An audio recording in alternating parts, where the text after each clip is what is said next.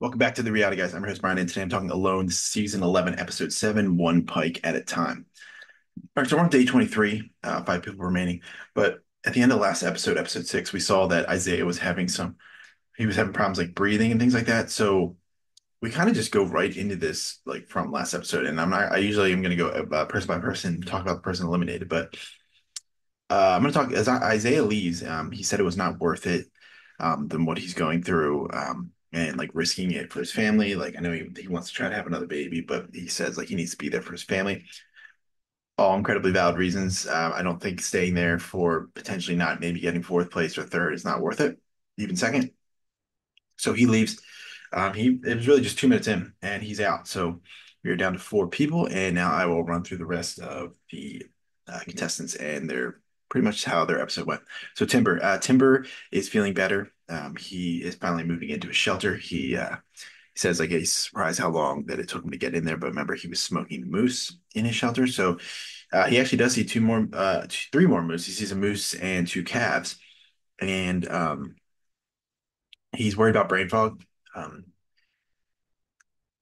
funny because my wife, when she was pregnant and post, she was worried about brain fog too, or having issues with brain fog. So I kind of understood what he was going through here and like what he was saying. And one of the reasons it comes to this is he like cuts his thumbnail while he's like sawing something, so he like the nail like falls off his thumb, and he's worried about infection, so he puts some spruce sap on it and like covers it, and then actually like heats it in the fire so it gets like a hard shell to keep the infection out. He also has had wolves keeping him up at night. They've been howling a lot. Another thing he does is he pees on a stick to kind of mark his territory. It's like bent. They have like a little blurb pop up where it's like, oh, sticks that are like this, they can hold the scent long or something like that. So he just basically made a scent post. You're thatching, maybe I wrote thatching shelter. Um, he wants it to be a home, so he's like putting things on the outside to like keep the insulated a little more.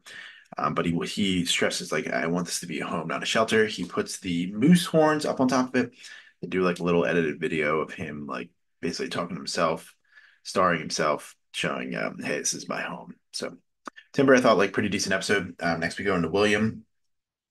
He finds a bottle.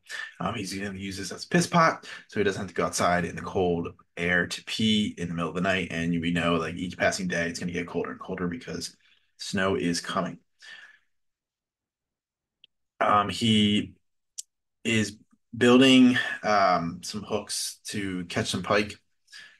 He does catch one, and he does get a rabbit in one of his snares. So he does have rabbit for some food. And then at the end of the episode, we see a pine marten kind of he has like his food cache like on a long stick and it like hangs over like a cliff to like a river. It looks like, I think that's what it is. And it shows at the end of the episode like a pine marten. I guess like he had like a tripod set up to like watch his cache, and pine marten climbs up through the stick, gets to his food. So we'll have to see how that impacts him in episode 8.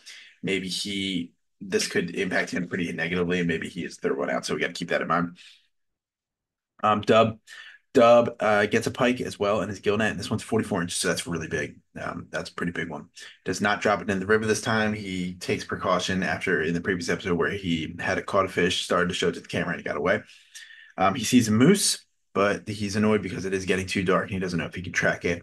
And like if he took a shot, he could run away, and then he's got to actually like physically find out where it went. That sounds like a lot of work, and he doesn't risk it. Um, tries looking for the moose in the morning. He doesn't find it. But it may come back. I mean, it's kind of the same thing happened to Timber. Like Timber saw it, missed the shot, and then another one came back. It could have been the same one. We're not 100% sure, but he does get it. That he did get it eventually. He did find his arrow that he shot, I think, for a grouse.